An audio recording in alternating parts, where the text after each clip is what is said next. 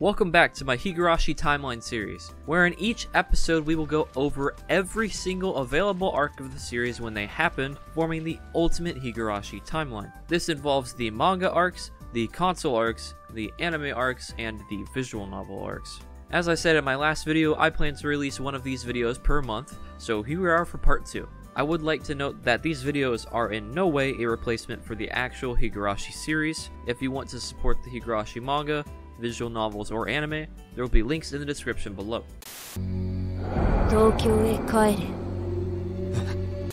In my last video, I set a precedent towards the end of the video that was solidified by a group vote in my public Discord server, which is that we will be going by arcs for the timeline. Which, by the way, you should totally join that Discord server.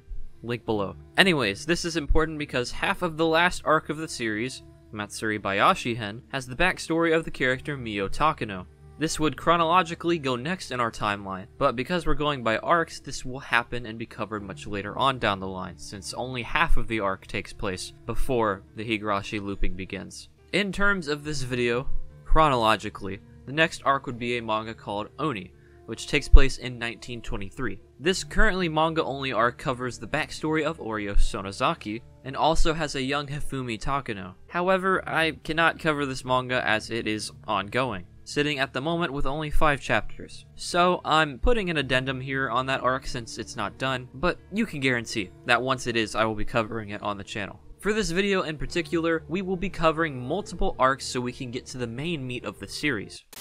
The first arc we will be talking about today is one that only some diehard fans may have heard of, called A Little Demon, written by Akira Kanada. This arc takes place during World War II, just like Oni, and it's a part of the larger Katari Banashi anthology series. This anthology is an official posting of fan-submitted stories, later adapted into a light novel and a manga. This will definitely not be the first time you hear me talk about Katari Banashi, so might as well get used to it. After having just wiped out a strategy base from the Japanese, best named American gunner Howard Loverock, gosh that's such an American name, is immediately pursued by a Japanese plane. He manages to shoot it down, but as it's going down, the enemy plane rams his. He launches his parachute out, praying he'll be okay to the guardian goddess of fortune known as the Little Demon, which in reality is just the name of his airplane, or a sticker that's on his airplane.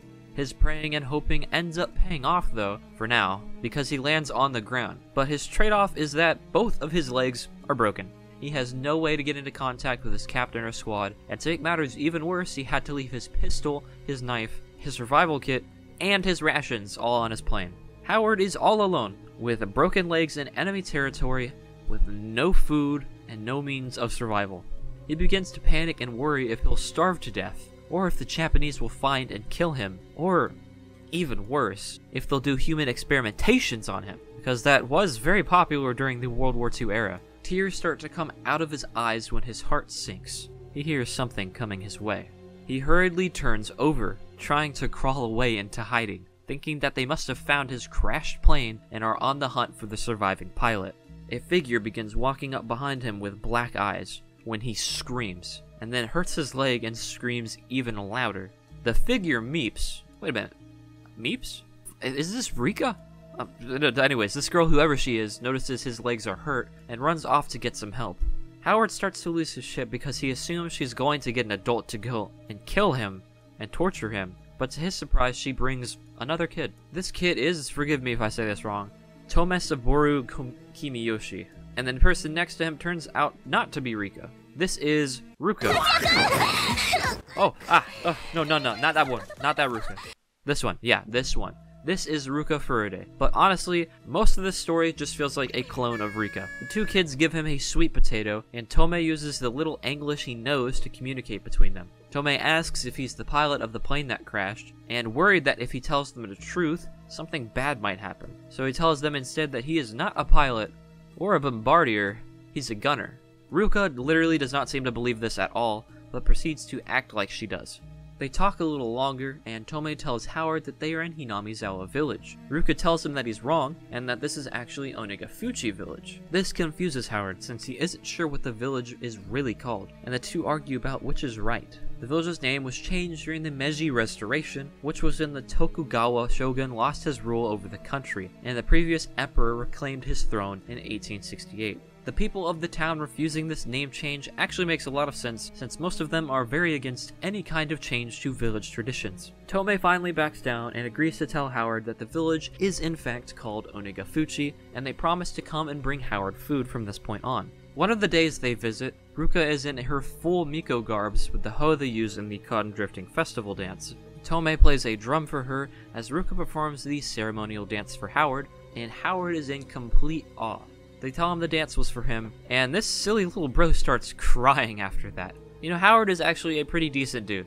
Her eyes go cold and she walks over, but instead of doing anything crazy like you might have assumed, she does a classic Furude and pets his head. Howard's response is to, kiss her on the hand, which is met by a blushing Ruka that flicks his forehead. She pouts because the only one that is allowed to kiss her is her brother, although in the translation they say the only one that is allowed to lick her is her brother, which is a little weird, saying she'll be together with him in the afterlife. The trio talk a lot from this point on, and we learn a fair bit about Howard. Apparently his parents are corn farmers back in America, and he played a lot of baseball as a child. The kids continue to take care of him and bring him food while his feet are healing, and they talk about the village and a little bit of its history. Ruka's brother unfortunately had very recently passed, and she had to take his place manning the shrine. She's also very nervous about not being able to do the dance correctly. One morning, Ruka and Tomei come to fetch him, saying he has to escape because soldiers are looking for him. They carry him over to a wagon, telling him not to move or talk. Something feels awfully sketchy about this. The two start to take him to the Furude shrine, but on their way over, Howard pees his pants since they run into other villagers. These villagers have picked up Howard's crashed plane, and have, to his horror, found the body of his captain. He begins to panic heavily after seeing his body, and they talk about how they saw 2 parachutes going out. They're going to go check the mountains later for the other survivors. What is very interesting is that here it says that in the bombing, Ryugu-san and Hojo-san's daughter died. So these aren't Satoko Satoshi or Rena, but they are somehow related to them, at least in this fragment.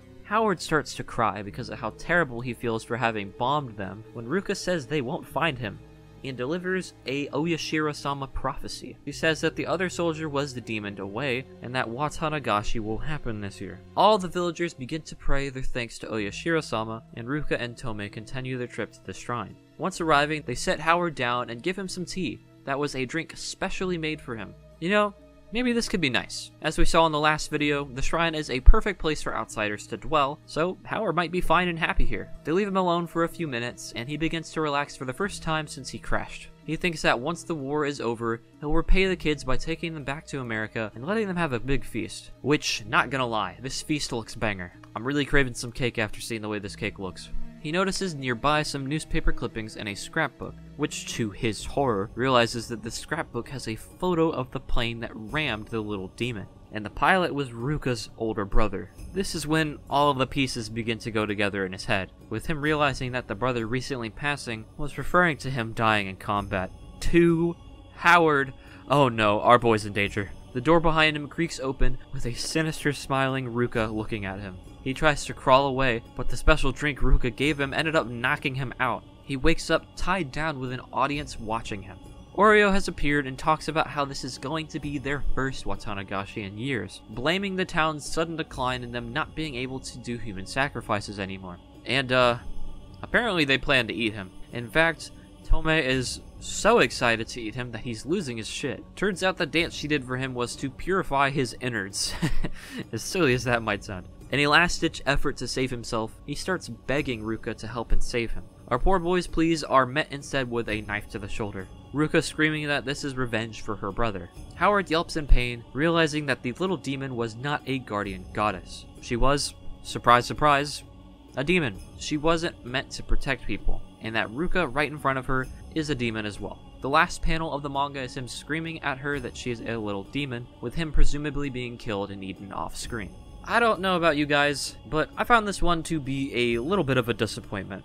Let's break it down. I found this arc to be outdated and a little bleak. Naturally, it didn't have much time to flesh itself out or make the story stand out, but the time that it did have felt like nothing of real interest happened. I enjoyed Howard as a character because he was pretty chill and he was a kind guy, but we really didn't get to know anything meaningful about him besides some very minor details that are only mentioned once. So we didn't really have much reason to care about when he died, as terrible as that might sound. Ruka is a literal copy-paste of Rika, just much less interesting and dialing up the cliche horror a little too much. And Tomei is, well, I don't really know, there isn't much to him at all. He's kind of boring.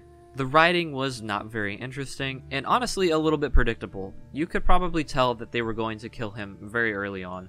Although I do understand that I'm being a little harsh on this one, there is good reason behind it because there are other short stories in this same catalog that are way better than this. The big question now here is, though, is it canon? After a little bit of thought, I mean, like a very minuscule amount of thought, I've decided very easily that this arc is not canon. Almost everything in this arc has been heavily outdated, as I've already stated, or never mentioned again. In the Oni manga, the more accurate World War II story, they never referred to the town as Onigafuchi, only Hinamizawa, at least at this point, meaning that this was thrown out and probably only applicable to this story, although it is mentioned and used sparingly in other arcs. Ruka and Tomei are characters only mentioned in the story, never again anywhere else in the entirety of Higurashi. There might be an argument to be made that Ruka is Rika's mom, but even so, there is no evidence to support that, making a lot of the story have holes in it for the rest of the timeline. So, there is no realistic way that this arc is canon. Because of that, Little Demon will not be going on the timeline. Although, I guess there is an argument to be made that since any fragment is possible in Higurashi, this could be canon to an extent, but for the purposes of this series, and for the overall sanity of most people in the community, this is not relevant at all. What do you guys think of this arc? Did you guys like it? Did you think that some parts of it were cool? Maybe you think it's canon? Maybe you disagree with me? Be sure to let me know if you liked it or felt the same way.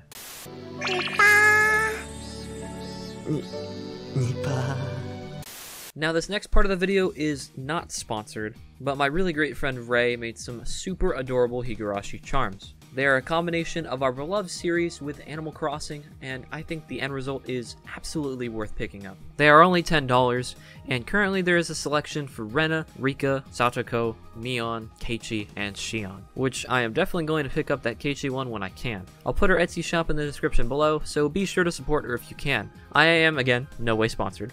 I just want to both help out a friend and help support artists in the community. Anyways, next up we have a very tiny one that, once again, I would be surprised if you folks had heard about, called Utsusukuwashi-hen. I probably said that wrong, but this name is kind of ridiculous. This is a manga written by Kito-en that covers a character in the cast named Oryou Sonozaki's time at St. Lucia, a hell-like school responsible for a whole lot of fuck shit. Our story begins with many of the girls in our all-girls school freaking out about the body of their math teacher being found in a pool. Everyone is abuzz gossiping, trying to figure out what happened, and they start talking about who the person that might have been responsible for it was, as we're introduced to her. Kozaka Mizuho, our main character. The entire classroom gasps and takes occasional glances at her, while talking about how she might have been involved when the class rep comes in over to talk to her. Mizuho ignores her, and this ticks off the rep and makes her steal her notebook, sending Mizuho into a frenzy. The poor girl ends up tripping over a desk when a very familiar face in Oryou Sonozaki appears, telling off the rep and giving the notebook back to Mizuho. She runs off and Shion is called to the main sister office, where Shion is mega sassy and tries to leave, but before she does, the sister asks about Mizuho. Shion replies that she seems fine, and the sister seems to be worried that Mizuho has seen something like this before. You see, when she was a young girl, as the rumors have it anyways, she was about to be killed by her grandmother because she was against the marriage of her parents. Her father was killed, but thankfully her mother lived and put her into St. Lucia to keep her away from troubling familial matters. This is likely the reason for Mizuho's strange behaviors, which I don't blame the girl at all.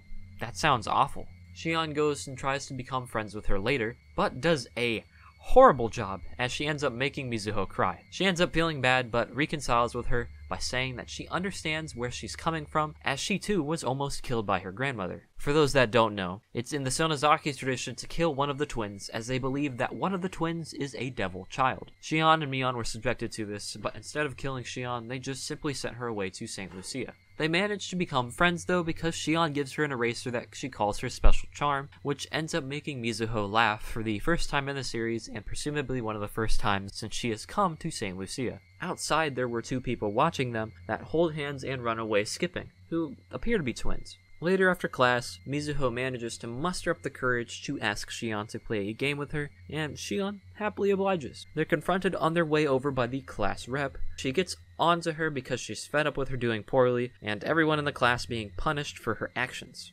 Shion lashes back at her, but the rep hits her with a low blow. She tells Mizuho that the sister wanted Shion to make friends with her. This ends up obviously really hurting Mizuho, and she apologizes to Shion for troubling the class and walks away. Man, fuck this class rep, bro. She is a bitch. This is when we get introduced to the twins, who seem to confuse Shion, but Mizuho goes to pray when she's randomly hugged from the back. The person tells her to be quiet, or you won't hear her song. And then a person falls from the second story of the building and dies. This person gets uncomfortably close to Mizuho, and then randomly kisses her. She introduces herself, and then leaves. This will be the only time we ever see her for reasons you will find out very soon. Oishi shows up on the scene of the possible crime to investigate what happened. The sister explains the deaths that have happened, to which the police say they are obviously murders, which they totally fucking are. The sister's off her rockers. She tries to say these are judgments by God, and that they have to follow the house rules here. The sister leads them to investigate the scene when Mizuho runs out to tell them about the suspicious person she saw, but because she was at the scene of both crimes, this leads to Oishi suspecting her of being the killer.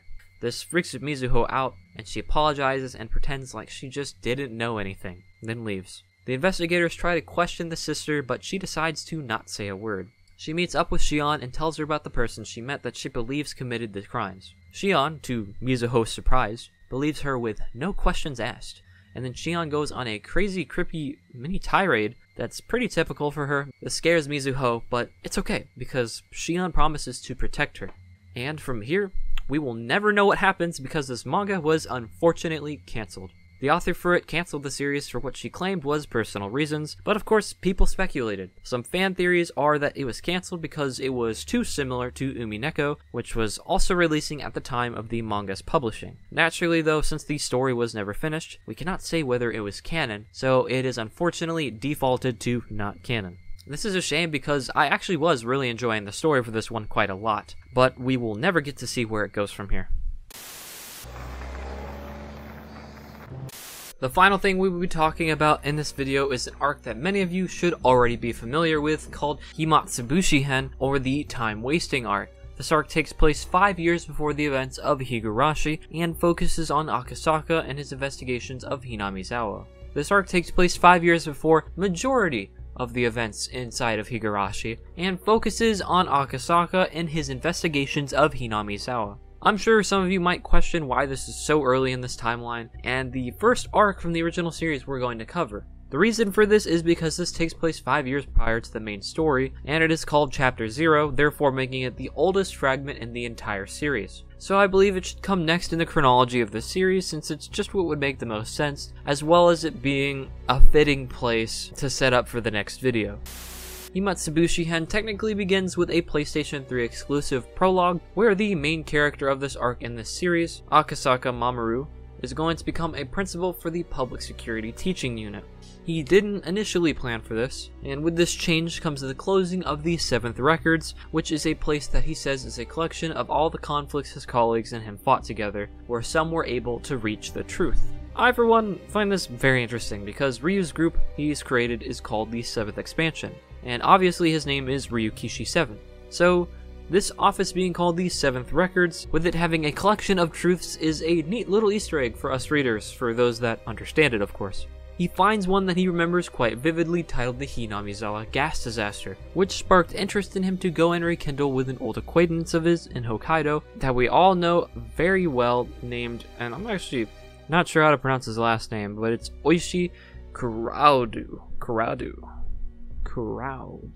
While waiting in the airport with his daughter, he recalls the events he was involved in at Hinamizawa. We're then taken back to the summer of 1978 and see a younger Akasaka in action for his work, slamming someone to the ground in a brute fashion. After this, we find out that he is a very happy man, as the love of his life, Yuki, was pregnant with their child. He could not be any more thrilled, but unfortunately he might not be able to be present for his wife's delivery, as he had recently been summoned for a job. He feels awful, but to respect the wishes of her and her father, he goes to do what it was he was given in exchange for making time for Yuki after this is over. You see, the reason for his summoning in this fateful summer of 78 is due to a van kidnapping the grandson of the Minister of Construction, Inukai Toshiki. They tie him up and phone the minister to bribe him, which he seems to take the bait according to them. He is behind the current dam building in Hinamizawa, which all of the citizens of the town are against because that would force them to vacate their homes. Akasaka is sent from the Metropolitan Police Department to investigate the town, as they are a prime suspect of the kidnapping because of this. Akasaka departs to the Gogura Police Department, where he is given the rundown of how the protesters named the Onegafuchi Defense Alliance act, which in short is extremely violent. However, nothing they can do can be punished because the entire village is involved. They cover each other's backs so that no one gets in trouble, which along with the influence the Sonozaki family has on other towns makes it a perfect defense. From here, he travels to the Okinomiya Police Department, which resided in a town under Onegafuchi defense control. Here, he meets Oishi and knows immediately that he will likely not like him.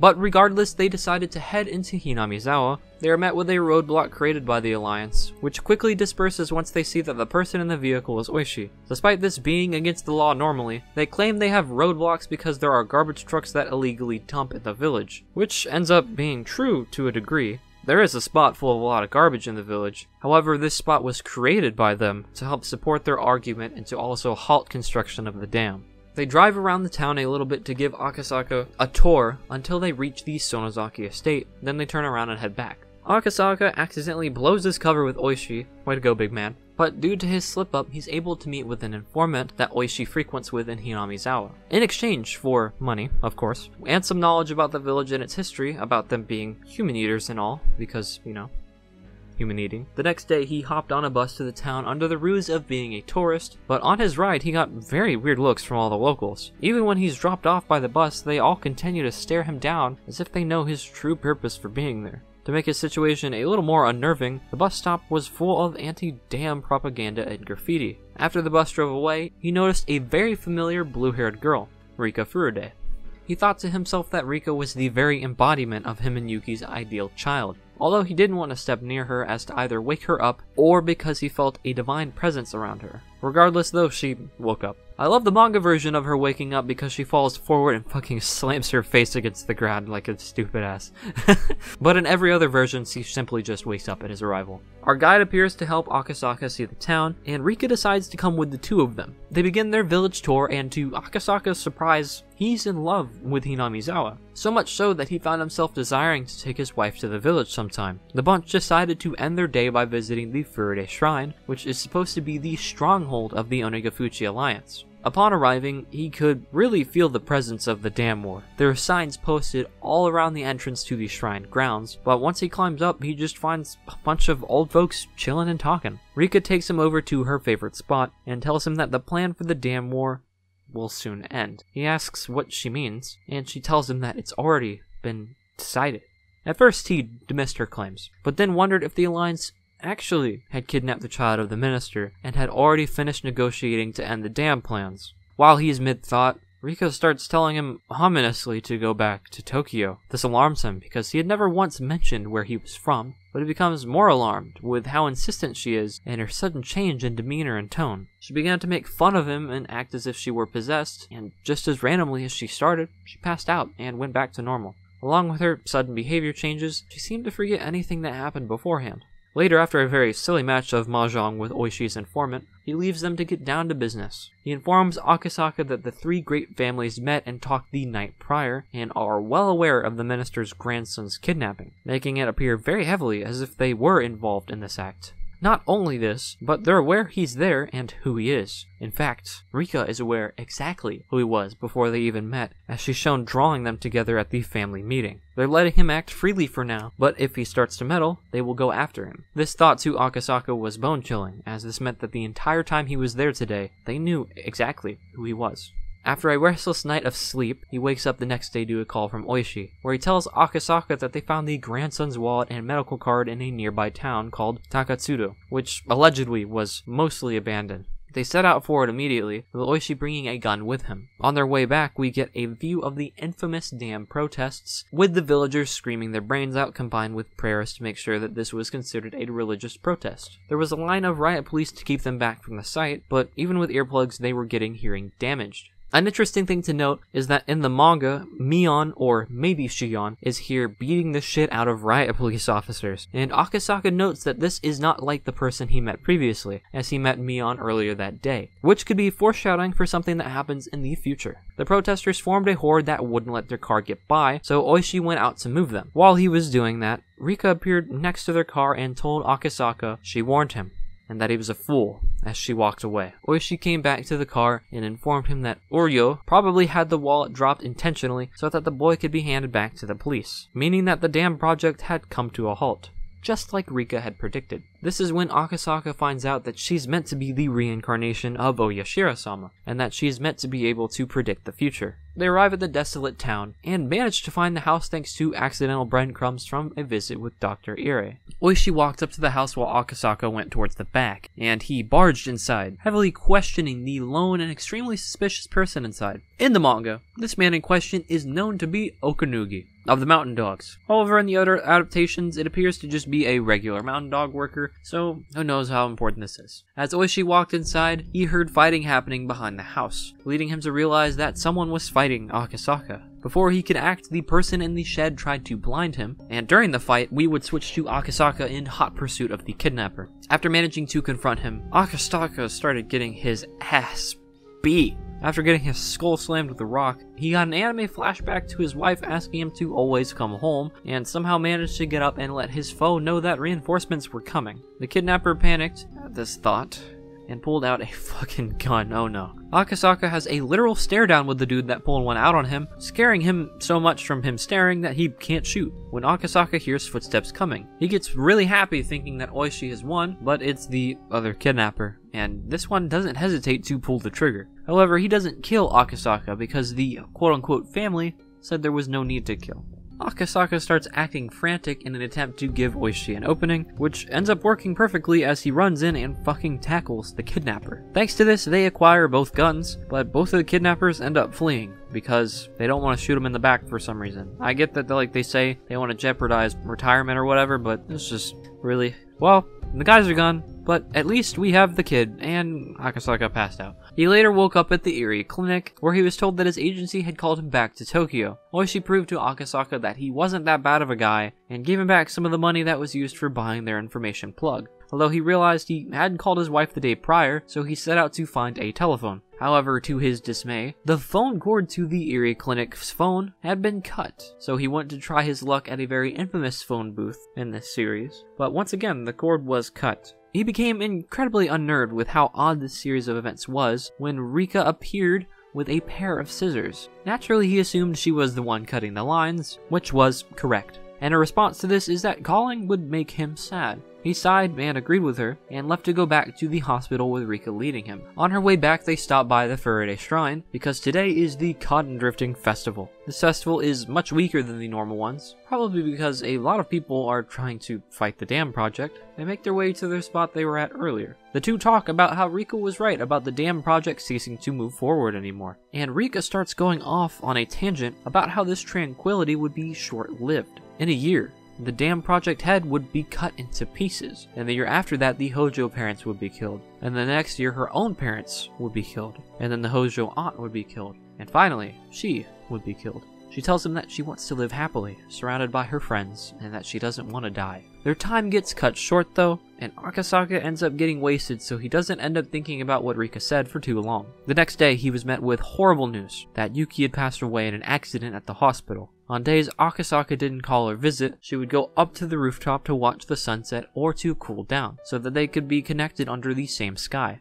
Akasaka forgot to call the day of the kidnapping raid, and on this day she slipped on her way down, tumbling down the stairs in a freak accident resulting in her death. This was Rika's warning, to go back to Tokyo, so he would be able to stop his wife from dying. We then come back to the present day of 1985, where Akasaka and his daughter have arrived in Hokkaido. It has been 7 years since the death of his wife and the birth of his daughter Miyuki, and he has frequent nightmares about what happened, showing that he feels very guilty for not having heeded Rika's warnings to go back to Tokyo. He meets up and finds himself bonding with Oishi heavily over old memories and their similar fields of work. Because of them reminiscing, he realizes that Rika was cutting the phone lines way back when, to make sure he didn't find out about his wife's death sooner. He opens up to Oishi about Rika having predicted Yuki's death, and at first he tries to hold back laughter from this claim. Oishi asks that if she knew about Yuki's death, why didn't she know about the Great Hinamizawa disaster, which was a horrible gas eruption from Unagefuchi Swamp that wiped out the entire village. They begin to talk further about it, and he mentions to Akasaka that Rika died before the gas disaster. Rika predicted she would die on the day she ended up being killed, and predicted the exact manner she would die in. In fact,